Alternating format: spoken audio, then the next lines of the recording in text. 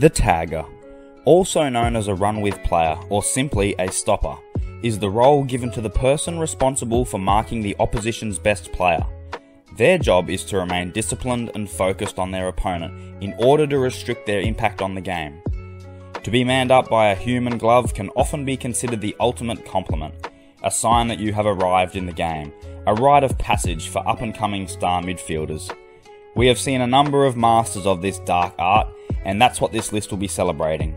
I'm Jackson from Off the Play, and here are the 6 best taggers of all time. First up, we have Fremantle's Ryan Crowley. Creepy Crowley was the game's #1 tagger between around 2010 and 2014. His size, fitness and discipline allowed him to regularly get the better of some of the game's best midfielders, including Chris Judd and Gary Ablett Jr. I can remember watching him closely during the 2013 qualifying final against Geelong. Thinking outside the box, Dockers coach Ross Lyon made the decision to send Crowley to Matthew Stokes at the start of the game, instead of some of the Cats' more reputable players in that side, like Joel Selwood, Paul Chapman or Steve Johnson. But after Stevie J ran amok in the first quarter, Crowley was switched onto the mercurial half forward, where he completely nullified him from that point. Crowley played a huge part in the Dockers' rise up the ladder and eventual grand final appearance during that period, and was rewarded with the club best and fairest in 2012. Next up, we have the unique individual himself, Brett Kirk. Often considered the heart and soul of the Swans during the 2000s, Brett Kirk was tremendous at shutting down the opposition's best player. He was the Swans' captain and had a huge role in the club breaking a 72-year premiership drought. The 2-time best and fairest winner, including one in the premiership year as a tagger, is a phenomenal effort. Kane Cornes has been a heavily maligned personality since joining the media post an excellent AFL career, but let's not forget just how good he was at doing his role, which was running with and nullifying the opposition's best player. The super fit running machine won a premiership and 4 best and fairest among his 300 games. He mastered the art of not only stopping blokes, but also getting off them, and was regularly one of the AFL's leading disposal winners.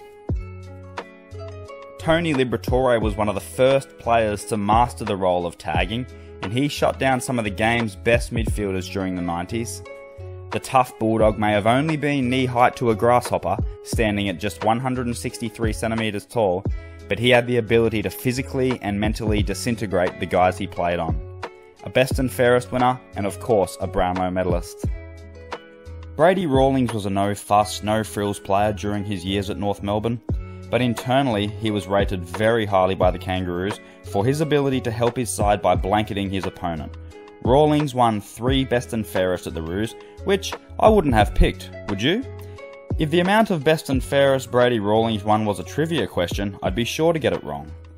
Rawlings was another, like Cornes, who had the ability to find plenty of the football the other way, keeping his opponents accountable at all times. The Mayor of Geelong and a multiple-time winner of the AFL's Sexiest Player Award, Cameron Ling was an exceptional tagger. He won a best and fairest at the Cats over some star-studded teammates and was eventually a premiership captain. Ling had the job on many of the game's champions, like James Hird, Nathan Buckley, Anthony Koutoufides, Ben Cousins, Shane Crawford, Adam Goods, Simon Black and Sam Mitchell. Mitchell said he was his hardest opponent, stating in an interview on Triple M that he was a disaster to play on. Mitchell stated he was fitter than me, stronger than me, heavier than me, more disciplined, and if you ever got away from him, because he played for such a good team, someone else would just tag you until he got back to you. Sounded like a tough day at the office whenever the big ginger would walk up to you. And now for some honourable mentions.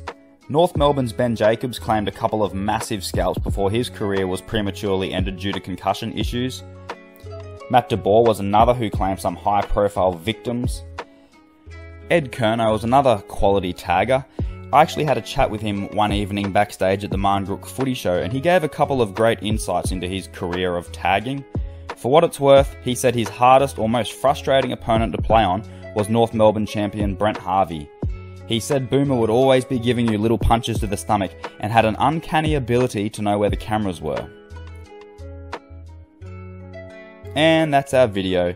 If you enjoyed the content, as always, please don't forget to subscribe to the channel, drop a like on this video, and thanks very much for watching.